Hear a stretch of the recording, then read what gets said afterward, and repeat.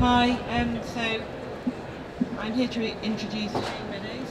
My name's Becky Rogers. I'm one of the producers of This Is England 88, which is coming out soon. We just screened the first episode of BAFTA last night, which went down very well. A lot of it was shot on the Sony F3, so Shane's going to talk to you about that and his use of Sony cameras.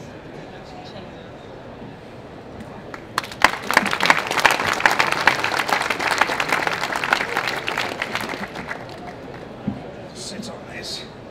Okay, that's good.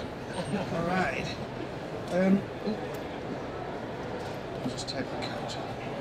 Yeah, so we screened the first episode on a cinema screen last night of This Is England 88. So although I'd seen the Sony footage intercut with red footage in the edit suites and in the grade, we never graded it on a monitor any bigger than about 27 inches.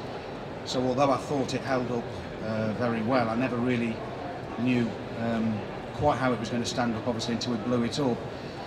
And my expectations were slightly lower because when I got the camera in, I think it was March, just come out, the S-Log update wasn't available at the time, so we just basically, I was going to use it as a B or a C camera alongside that I could shoot, because as a director I've also operated a lot of my early films, and a film like the Duncan Scorsese, I've been the cameraman. So I didn't want to shoot everything, but I wanted something that for myself, we always shoot with two reds on the last two series, and I thought I'll have this extra camera, and we shot at on the internal codec, the 35 megabits per second, and you know, so my expectations were it'll be okay in you know, in small chunks or whatever, and maybe when the S-Log comes out we could possibly use it as an A camera further down the line. But then when we started handing stuff to the DIT and blowing it up in the van and looking at it, it seemed to be, for that,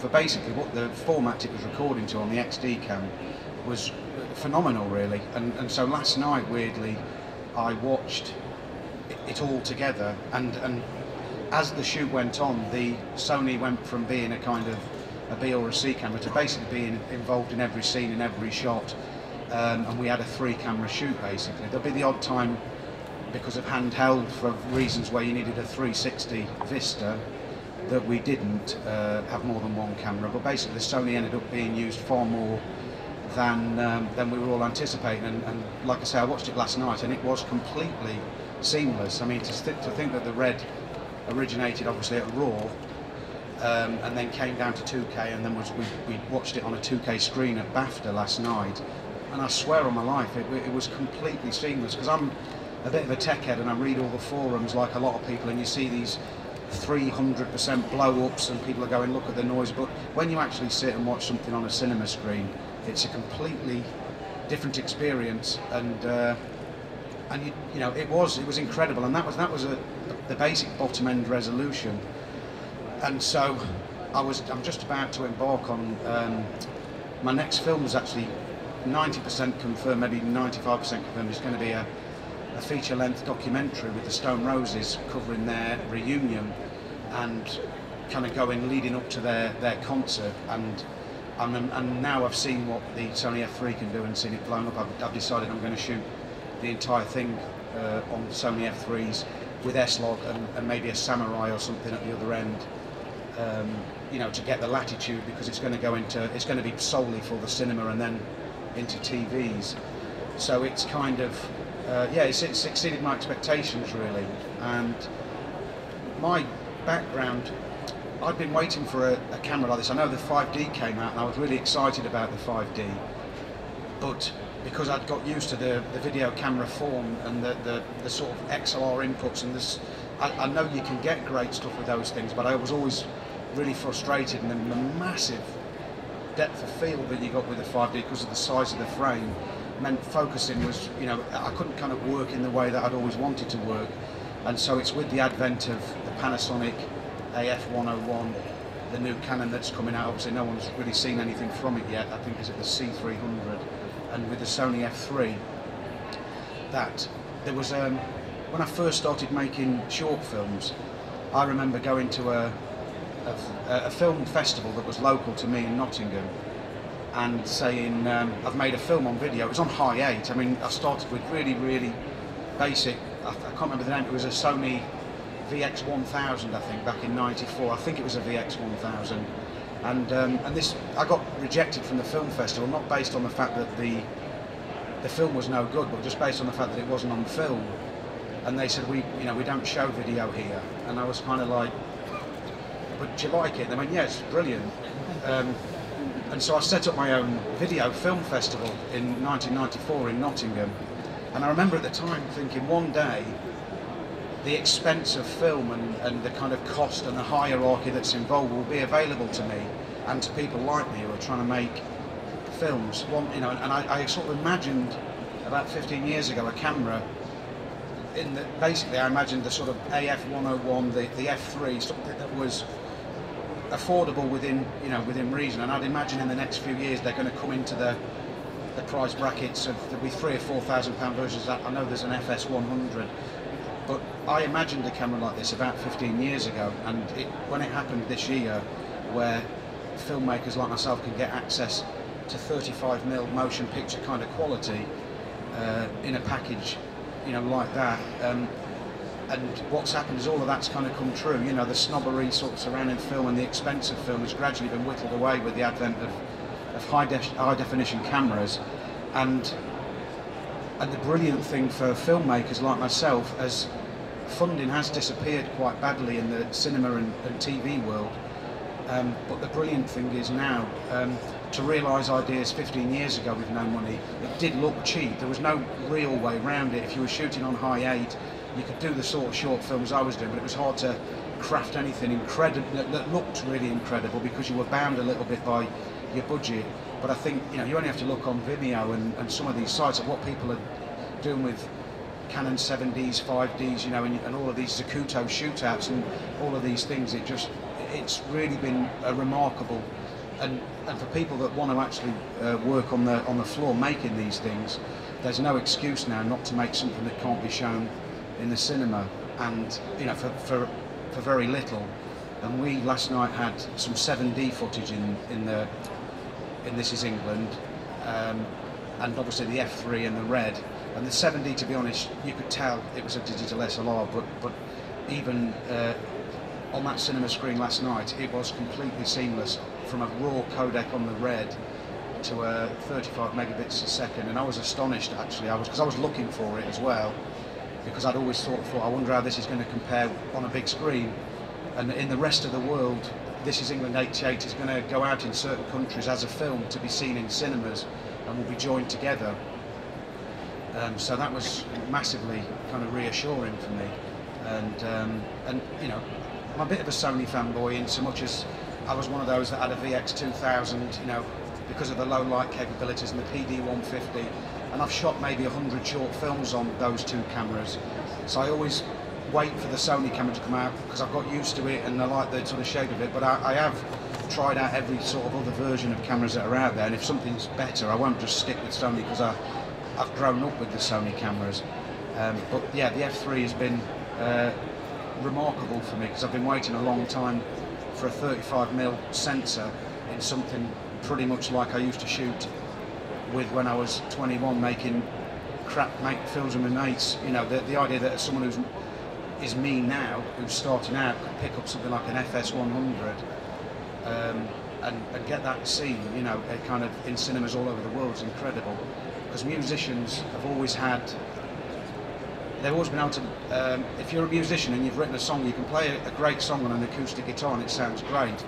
And you can buy an acoustic guitar for 10 quid, and film isn't quite like that. Film is bound a little bit by, having a crew, having a sound man, and to make stuff look great, and that gap's now closing. And, for people that, like myself, that come from, I'm from a pretty, normal working class kind of town, and it was a very unavailable thing to me, 35mm, 16mm technology, and now, with iPhones, all of those kind of things, that gap's closed enormously. And so I just wanted, to come here today really just to sort of obviously share my experience with you of where I was at with the Sony F3, what I'm about to do with it, and just if anyone wants to ask me any questions about anything to do with the current stuff or my old work or anything, then I wanted to sort of open it to the floor really. So you can ask me whatever you like. I was up late last night drinking, so my producer's disappeared. He didn't go back to his hotel room, so he's vanished off the face of the earth. But I'm here, so if you want to ask me any questions, obviously it's an open floor and feel free to do so.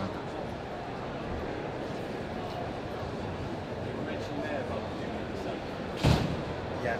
How long do you think it would be? How much time you were like Yeah. Okay, so he just asked me if I was doing it again now, if I was starting at this point, you know, making my short film, how long would I wait for funding? What would I, you know, I mean basically the landscape is pretty similar again now to how it was for me, because there's these little fluctuations, in particular in the film industry, where budgets come and kind of go. There was a big period in the late 90s where all the American companies like Miramax and everybody moved into the UK, got offices in London, and then when things went bad they just pissed off back to America and left everyone high and dry, you know, and it's and so you have to work within those undulations a bit in the film industry. I'm sure there's people out there that, you know, have got scripts in with people, things in development, projects that you're waiting on, dream projects. You've been sat on someone's shelf, you've been turned down for funding, you've maybe received some funding and then they've forced a producer on you, or they've forced a cameraman you didn't want, you know. And I applied.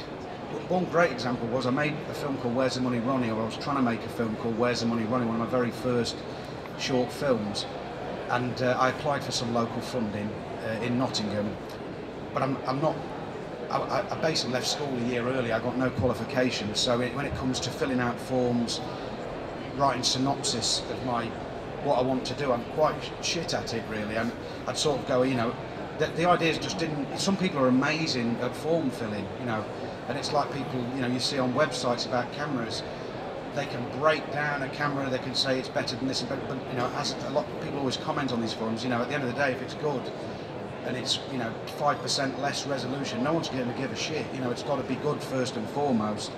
Obviously, you want the best kit you can get and all of that, but I really suffered when I was starting out because I wasn't able to fill out forms in a way that, you know, so they read my application and just kind of went, that doesn't sound very good, and it didn't sound very good, and they gave the award to somebody else. It was about 15,000 quid, I think, at the time, which to me was like, I was living on the dole, so that was like millionaire stuff, you know. And the guy that they gave my funding, the one I was applying for, the guy that got it, went to make a documentary in Nigeria and didn't come back.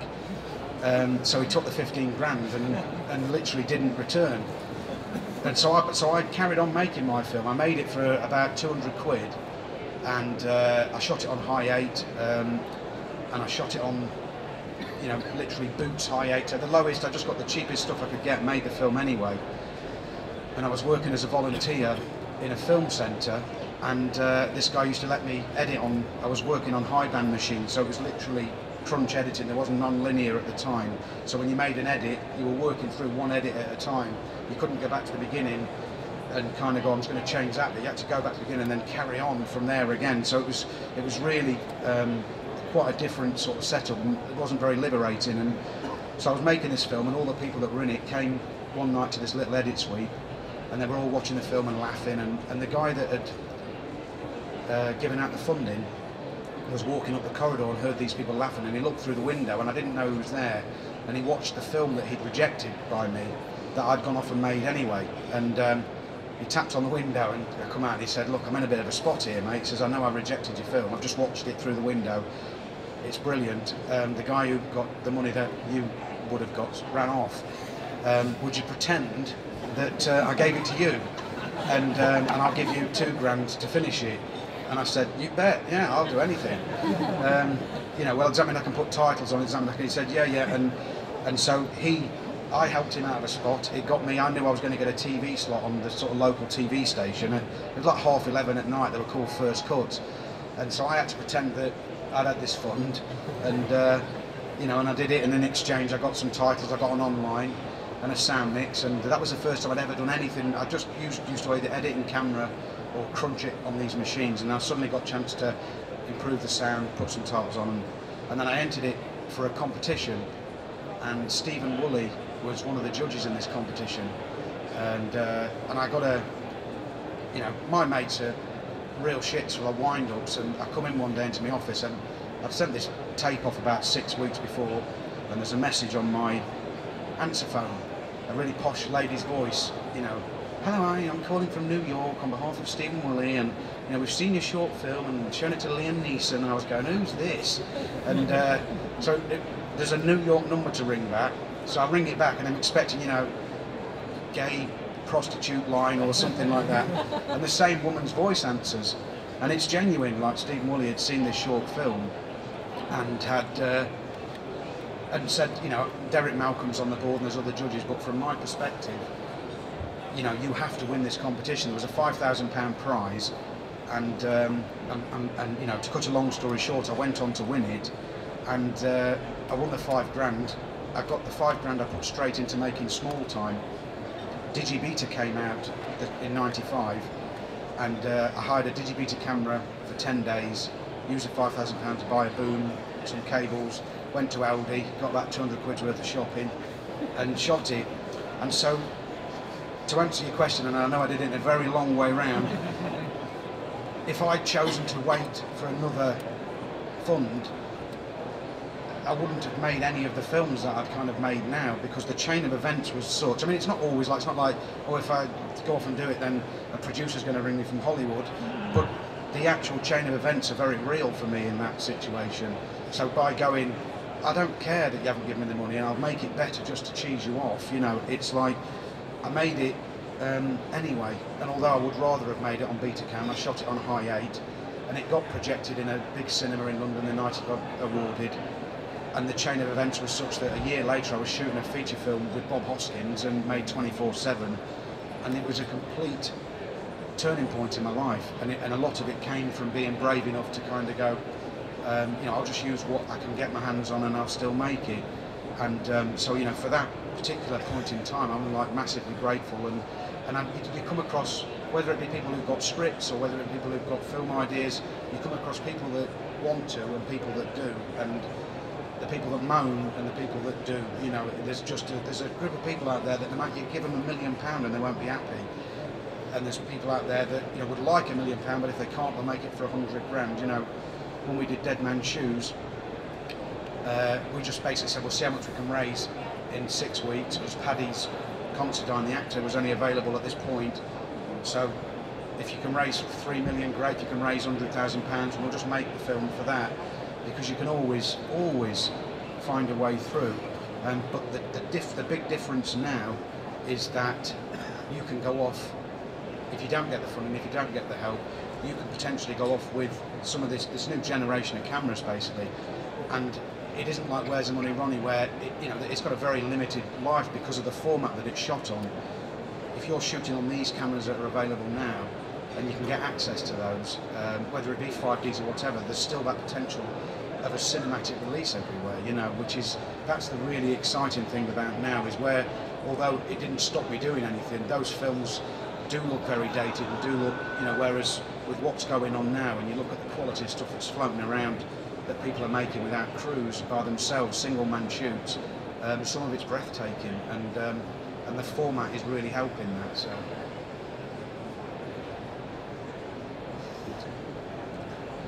Anybody else? Did you shoot your first feature with or without distribution? The chap just asked me if I shot my first feature film with or without distribution. I'd never had distribution in place on any of my films until Dead Man's Shoes.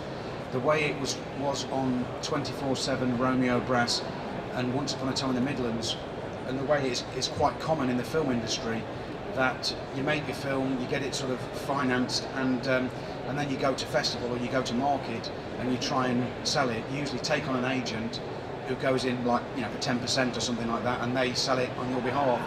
So if you're very unknown, you tend to take on an agent that maybe hasn't got a lot of swing, because obviously you're not that well known, and then if you're in that position like I was in the early days, it really comes down to your film. If people at festivals pick it up, I was going into festivals without a prayer. You know, I went to Venice, and obviously no one had heard of me, and I went to the Venice Film Festival, and it won the jury prize, and it went from being a black and white film that no one would touch with a barge pole to suddenly winning a jury prize.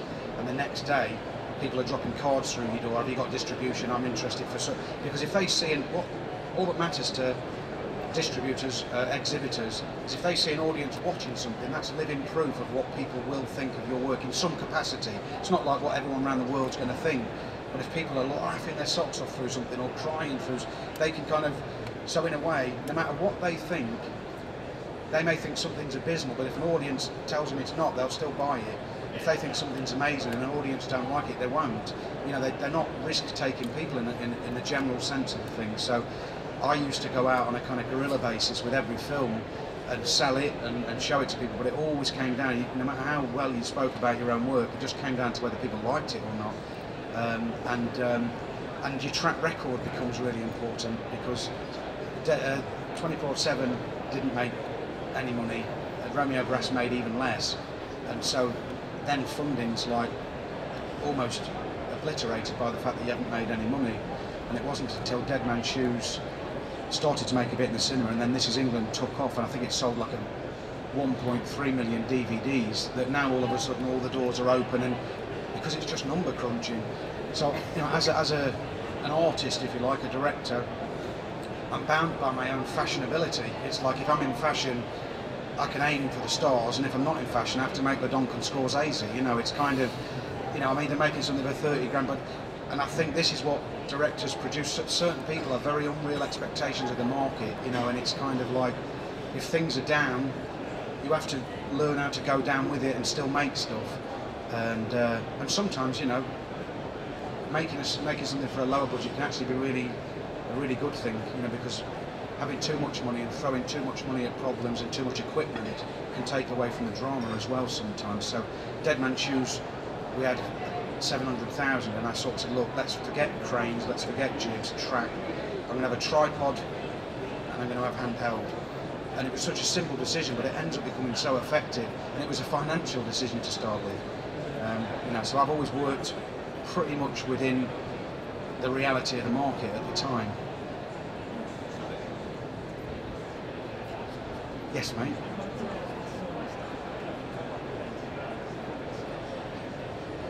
He was asking what I thought of the Scarlet, and I'm hoping. Is the one here? No, there's not one here, because I was hoping to have a look today. I wanted to see the new Canon that was announced and stuff. No, I mean the Scarlet. I suppose it's. I follow the websites like everybody else. It was literally announced when I was born, I think, wasn't it? Yeah. And so, in a way, there's a bit of a negativity attached to it, because obviously a lot of people who wanted to go out and make documentaries and stuff, I think, were hoping there was going to be a 2/3 inch version, and so what they set out to do obviously changed. But I think as a camera in its own right, if you forget the history of the nightmare of how long it's taken to actually appear, it looks really exciting. I think from my perspective, I'm not a big one for my own personal camera, for having to add on too much. I like something to come pretty much, if you want to shoot with it at that size, you know, it's got a screen, and I think, and I don't know too much about the Scarlet, but I've always found with the red cameras, when I look at, on This Is England, we shot, the first time I used it on This Is England 86, I sort of saw this body and went, that's really tiny, you know, how great's that? And then they brought it onto set with like a behemoth lens, and once it was all put together, I was like, what's that? Where's that thing that was in the box back there? And that's like buried in there, look, and that's the rest of it. Yeah, on This Is England 86 we used 7D in some of the fight scenes and red, and then 88 is basically F3 red and a tiny bit of 7D. And for the Stone Roses documentary, I'm hoping to use 2 F3s, maybe an EX1R, but I'm hoping there's a new one of those coming out before I start, but I don't know whether it will or not. And then, you know, these new really portable like Nex cameras, because I want to get stuff of the band like literally in places, really unorthodox places, but try and keep that depth of field, the 35mm depth of field. So I won't be using any tiny cameras for doing any major handheld movement work because of the rolling sensor, you know, the CMOS problem. But so I'm going to, you know, I'm always incorporating smaller cameras, but you know, in terms of the big interview stuff, the main stuff that you'll see, it will be f3s with S-Log. I'm probably looking at the Samurai or something on there, because I don't really need 444 because the file sizes are, you know, gigantic, but I'll probably shoot it at 422 to help the grade, and the jobs are good, and hopefully. Yes, mate. You'll have to pass it down. I'm so sorry. Could someone who can hear just shout it down? How quickly did you have to on the Stone Roses? Ah, cool. So, how quickly did I act on the Stone Roses thing? I was about 3 weeks ago. I was driving to a film festival, to go to the airport to a film festival in France, and someone had told me Ian Brown had been trying to get hold of me and wanted my number, and I've spoken to him a few times, and you know, I know him a bit, and he had my number, but I change it regularly, so sent my number through, and I got a phone call in this taxi, and he told me the Stone Roses are getting back together, you know, and I was just like, obviously they're like my all-time favourite band, so the first thing I said was, if you let anybody else film it, I'll kill you. I hope you ring it to ask me to film it, because I have to do that. And so I was kind of like, I mean, you know, from my point of view, I'm not a documentary filmmaker, but obviously Scorsese is kind of one of my heroes, and the way that he, because of his love of music, will go and make documentaries about musicians and can do it because he's a filmmaker. I'm hoping that applies to me and it's not rubbish, because you know, but you know, like I say, it was one of those jobs that I just said I have to do that, and I was planning to make a big feature film in the summer next year, like a £10 million feature, but I've just pushed it to the side, literally just so I can do that, which I could be here in 2 years with a fucking cap in hand, regretting it, but yeah, so I acted incredibly quickly, and although it's not completely signed off yet, you know, I'm, you know, fingers crossed, it happens, so. Yes, sorry for that, mate.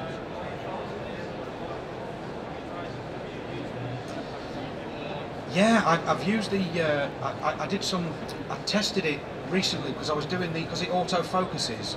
I tested it when the Stone Roses asked me to go and shoot the press conference, so I got an AF101, because the F3, I didn't know what was going to happen on this day at the press conference, because the F3 is completely manual focus, and I was told I literally would have to operate myself, and I just thought to myself, I don't want to take the risk of the first thing I shoot with them being soft in places, and so I needed an autofocus camera, so I tried it at the time, and actually stands up. I love the form of it. I know a lot of people like, I know it looks weird, and I love how it looks. I think it's a beautiful little thing. Price-wise, it's incredible, but it was like on the actual autofocus side.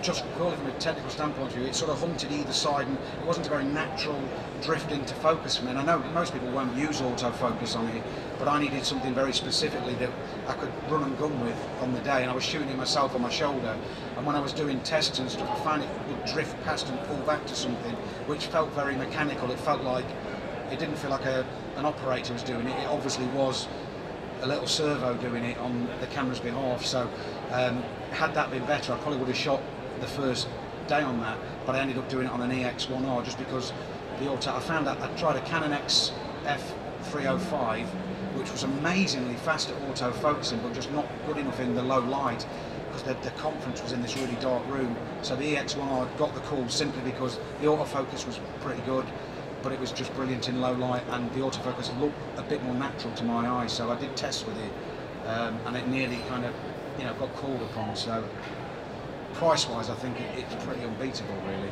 for bang for buck. Yes, mate. What makes your decision about what camera to use? You said you use like D7 on certain areas. I'm just wondering what makes that decision about how to. Yeah, so what decision-making process goes on to use which format of camera? I mean, when the main reason to move from film to digital came about because as a filmmaker there was a thing called a ratio that doesn't exist in digital world, which was the film ratio. If the insurance company know your project's meant to be 90 minutes, a ratio starts to develop based on what you're shooting every day on film stock. And I had the highest one ever with this insurance company. It was like 170 to 1 about 2 weeks in, and the cost of film is all, you know, there's a cost per reel to develop, and obviously they're looking at it going, you know, this is absolutely insane, and they try to maybe shrink that ratio down to something more normal. And so part of my reason for wanting to jump to digital was because it wasn't restrictive like that. It wasn't like you weren't financially bound. Obviously you need hard drives and things and more of that, so there's certain cost implications, but it's not like £1,000 a reel or whatever, which was insane at the time. So the reason I desperately wanted to go from 35 and 16 to digital was for creative reasons, so that I could shoot more material without having people ringing me up saying I had to stop doing it.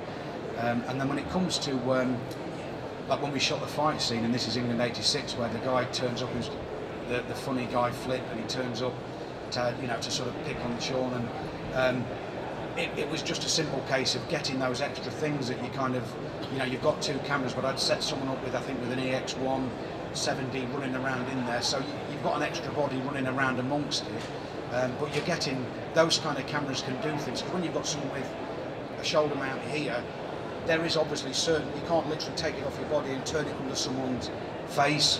You can't, you know, there's a certain physical restriction, although you're handheld and you're quite liberated. Little cameras, digital SLRs can do things that those bigger units, those rigs can't do, and can get to places that they can't do. And used in moderation in the cuts, you tend to find that it's pretty seamless. When I look at especially handheld footage from digital SLRs, it's not very forgiving on bumps, and you know, and so you have to pick and choose.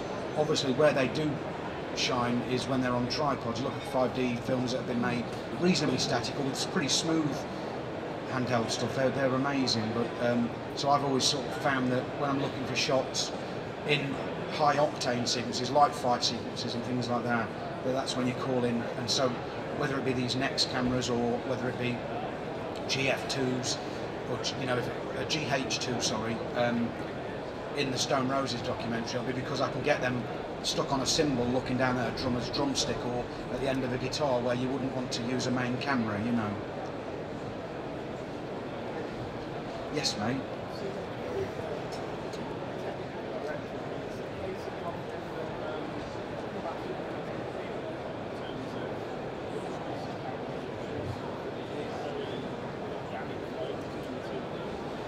Yeah, I suppose it. If you have conflict with the DP over, I suppose it does happen. It's happened with me in the past with people that I've worked in, where because I'm quite into my technology, you know, I've had, you know, moments where I've disagreed about. You know, in the early days, I was just blown away that I had a motion picture camera. You know, I've been gone from high 8 to a 35mm rig, and I was able to sit on a crane, and I was like, I felt like Alfred Hitchcock floating about, you know. So that I never asked a question. I just was like, went in a cinema, watched it blown up, watched rushes, black and white rushes. I felt like I was like on the set of Raging Bull or something, you know. It was like, blew my mind. And then obviously as the time goes on and you learn yourself, you know, you get to a point where you become a bit more educated, and you kind of go, well, yeah, that was soft, that one, and they go, no, it wasn't. You know, you have these little things. But the guy that I work with now, Danny Cohen, is a bit like me. He always knows the cameras that are on the horizons, just as excited about what's coming as what you're using now. So he's as much, it's like a sort of 2 children in a sweet shop thing. He tells me, I remember when the Minima came out, the little 16mm camera, and he shows me shots of how someone used a camera, and he's really excitable, and just as much as I am. So, but at the same time, you know, you kind of, what I've learned the first time I used a Red, if I'm honest, was a bit of a nightmare technically. The heating up, the camera was just a nightmare. It was a pig, honestly. It was an absolute pig. There was a point at which the DOP got a hammer to smash it up because it just was so unreliable. It looked not picture-wise, but actually because I was shooting in council houses, and you know, it was heating up really badly and overheating. And then with all the upgrades, and even through the course of the shoot, some firmware things came out, and it literally improved over a 6-week period. And then when we used it this time around, it was a completely different story. It was pretty seamless. I think we maybe had 1 or 2 crashes in an entire shoot, which is no different than having a lock-up on a film reel where you get a hair in the gate or a jam on a mag. You know, you have to accept certain things. Yeah, so the long and short of it is that, you know, he's just as bad as me, and it's probably the producers that try and stop us hiring in every camera known to man and trying to talk people into sending us over prototypes of stuff. Because I got really excited about a really small company in Sweden that were making a new Super 8 camera, and it never went into production. They're called Iconoscope, I think. And I was like ringing them saying, you know, please make it. You know, I'd love a little new Super 8 camera that I can use. So I'm a sod for it, you know. But luckily, so's Danny. So. Yes, Lou?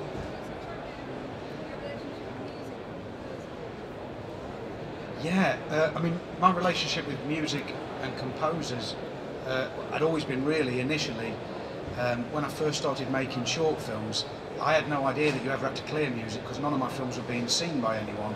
And it wasn't until Where's the Money Ronnie was going into post-production where the Central TV rang up and said, have you got the clearance forms for this Booker T and the MG's track and for this Aretha Franklin bit and the Paul McCartney track and that? And I went, what's the clearance form? And they said, well, if we put this on TV, you'll be sued for about £6 million. You either, so I wrote to them, you know, I blindly thought they'd watch the film, you know, Paul McCartney would sit and watch it and go, yeah, that's fine. Obviously didn't, and I had to change every single piece of music on there. And I'd made about 60 short films that I can't release because I could change all the music on them, but they wouldn't be what they were. So I've got all of these films where I didn't get an actor, a location agreement. I literally just made 50 or 60 short films without one single bit of permission. That are, you know, unless someone, you know, I don't know how I can get them to be seen. You know, not to make money off them for myself, but I just literally can't physically, unless you come to my house. I don't think they can stop me doing that. We drink red wine like you can in France.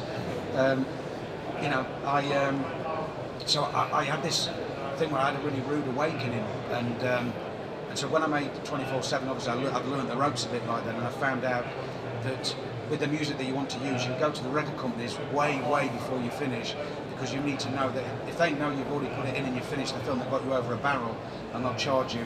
I had a Van Morrison track on 24/7. They went to his lawyers. He's famously difficult to get to clear music for.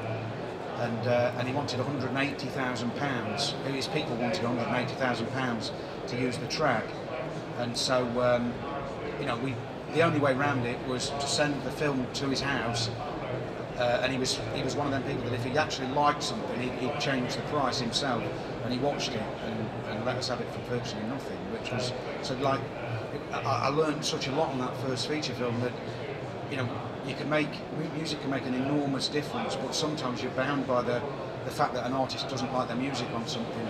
So for the first few films I never really had composers, and it wasn't really until This Is England, the film, that I used Ludovico Einaudi, and that was the first time, I flew over to see him in Milan, and I was using stuff off his records, but then he was the first person I think that truly wrote something for my film. There was a guy that did some stuff in the Midlands, but I wouldn't class that as something I was ever happy with. The first time I was happy with anything composed was Ludovico Einaudi, and so now my work is, I've got a slightly wider palette now. I know I can call on composers, but I don't think I'll ever get away from using tracks that I love. I kind of grew up in a house. My mum was into Motown and soul. My dad was into rockabilly, rock and roll. My sister was into sort of new romantic stuff in the 80s, and I was into punk and skinhead music. So it was like the four stereos playing in that house. I can never get away from it. It was burnt into my soul a bit, so I'll always have a eclectic musical sort of approach. But I try to do it now based on what's needed, you know. So yes, mate. When you were starting out, were you more driven by your passion to experiment with film techniques, or the passion to tell a story? Was I inspired to? Well, were you driven at the beginning to experiment with film techniques, or were you more driven by the need to tell a story? Okay, yeah. He was just asking whether when I first started, whether I was driven more by the film technique side of actually, you know, so more in the filmmaking side, or actually telling the story. And it was absolutely the storytelling side, because the first film I made, you want to see the eye lines in that baby. I mean, it is unbelievable. You know, I mean, it's like, so, you know, that character's in a front room, the other character's in Jupiter, where are you looking? You know, but they made them funny in a way. It looked like I was trying to be clever, but I hadn't got a clue. So I was crossing the line, you know, I did everything possible. You know, a very wide shot intercut to an eye. It was like, I was abysmal, and I learnt my craft a bit more as the years rolled by, really. So my work had a charm. It didn't have any technical ability to begin with. And that came gradually later, and I learned to appreciate that the two do go hand in hand, but I'll always be a storyteller first, I think. And, you know, because I'm one of them people, if drama's right, you can stay on one camera, you know, you can just stay on one shot. If a scene's amazing and it's working. So I always start with the actors and believe in the performance, and when I believe the performance, everything else gets added afterwards. I'm not one of them that goes, you know, this isn't working, let's pull a track out, let's do this to make it work. I kind of go, no, this isn't working because it isn't working as before. I'm not going to try and fix it with a clever camera move or a crane. I've got to believe this first, and then everything else is all gravy, if you like. Yes, mate.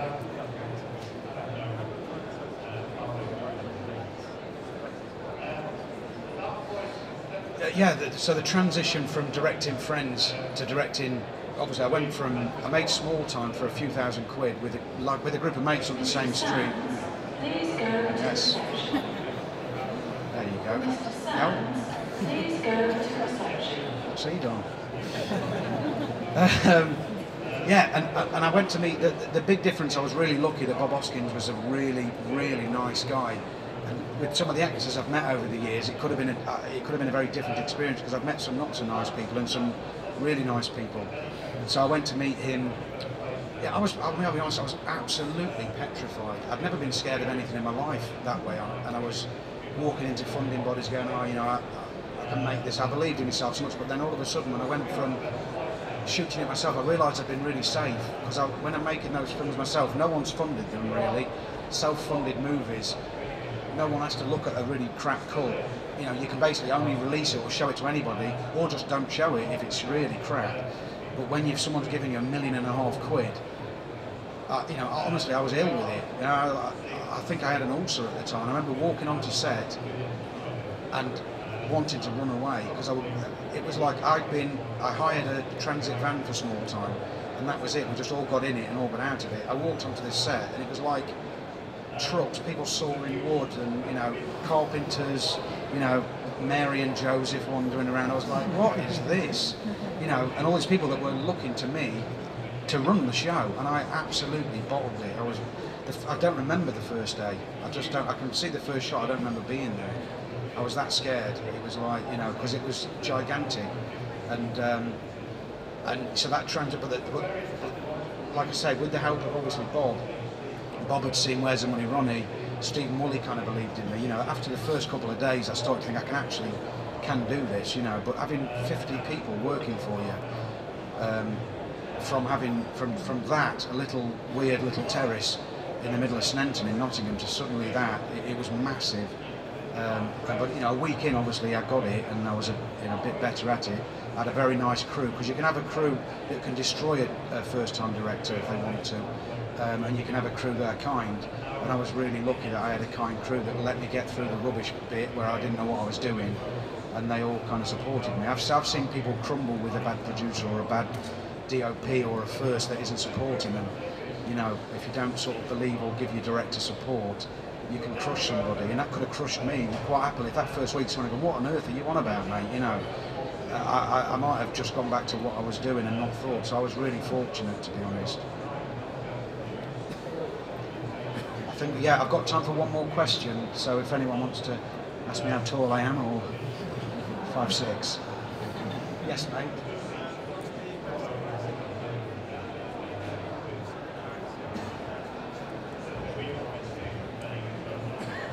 Could anyone relay that question? Okay. I mean, I think if you want to make your first film, I mean, obviously the stuff I talked about earlier on, which was if you're getting rejected everywhere, try and find a way to kind of make it. And obviously if it's a feature film, that's a big undertaking, so maybe it's create a 10-minute teaser, maybe create, you know, my attitude was I can't get into a film festival, so I'm going to create my own one. And, you know, obviously that, you know, doesn't always work, but having that kind of appetite really helps.